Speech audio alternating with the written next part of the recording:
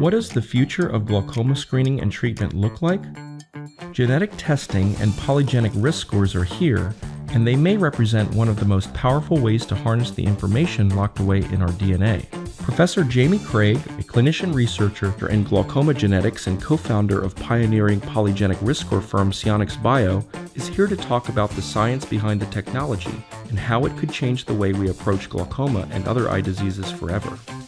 I'm Professor Jamie Craig. I'm based at the Flinders Health and Medical Research Institute in Adelaide, South Australia. I'm a clinician scientist and I work in the field of glaucoma, and our research is very much about risk profiling and genetic susceptibility to the disease.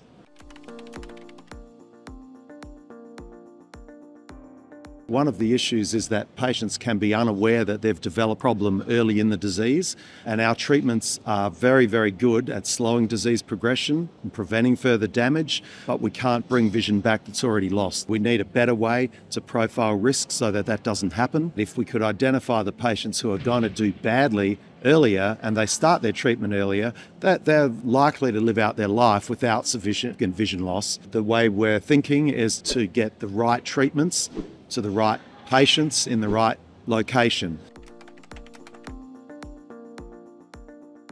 The architecture of this disease is very strongly driven by a cumulative burden of common genetic variants, which individually may have small to modest effect size, but if we can add those up, they can have an enormous impact on what the likely outcome is for an individual.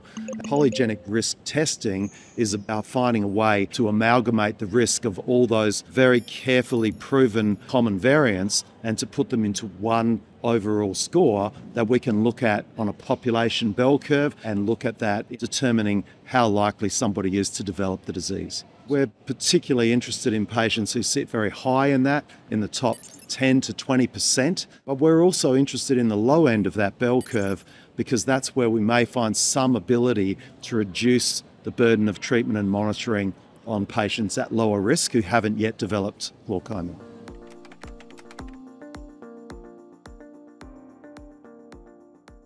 Nature Genetics study in 2020 was the one that described the way that we put the multi-trait polygenic risk score together, and that was the first time we were working in 2,700 variants contributed to that version of the polygenic risk score. That showed differences in odds ratio between low and high decile individuals in the population of up to 15-fold as to whether they would develop glaucoma, particularly advanced glaucoma. But further, we went on to look at things like the age of onset. They were associated in high-risk patients with earlier disease onset by a decade, how many family members a patient would have who are affected, and that was very tightly correlated to high genetic risk. We looked at whether a patient would progress on their structural parameters of the optic nerve on OCT, and that was associated. We also looked at the need for surgery. Patients who had trabeculectomy or tube surgery were more likely to have had those interventions if they had high polygenic risk.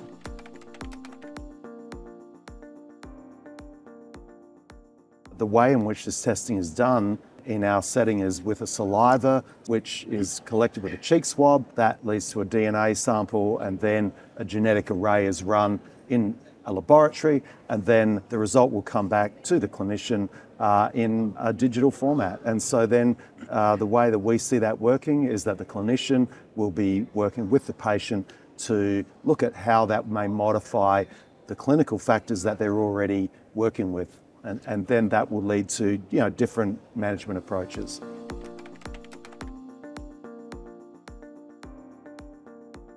What we've found, I guess, to some extent surprising, is how well correlated the polygenic risk is with the number of family members that are affected in our studies. So this is a very interesting thing because it means that the patient in front of the doctor, their polygenic risk score is actually an influencer of what likelihood their other family members are to be affected with glaucoma. It's very common for the children of our patients who have more severe disease to be very worried about their risk naturally of getting this disease. So they are often asking us, well, what age should I be checked from? How often should I be checked? And so there's a real opportunity there for the family members to find a pathway to access polygenic risk testing, and often these things may be driven by patients. We see a real opportunity in glaucoma suspects to understand their risk and to know when to intervene and where they should be monitored and how often. For early manifest glaucoma, we have strong data about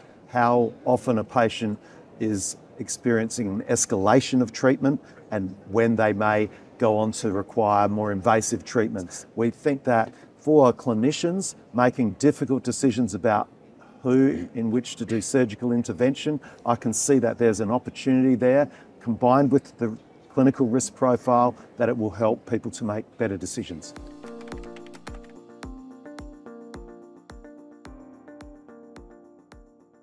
I can see a point where the information that comes from this type of technology is going to be so fundamental to the care of patients that it's likely to be the standard of care. People are going to want to know that they actually were afforded the best care that they could. And sometimes patients actually do need that information to take the next step, to be more compliant with therapy, to take the step to have a risky procedure, which is actually going to save their sight. Polygenic risk scores are just getting started. With a broad evidence base and burgeoning backbone of data, clinicians are enjoying a glimpse of the depth and breadth of the technology's predictive power for glaucoma and other ocular diseases. For more information on how to incorporate polygenic risk score testing into your practice, head to the Sionix Bio website or email us at info@sionixbio.com.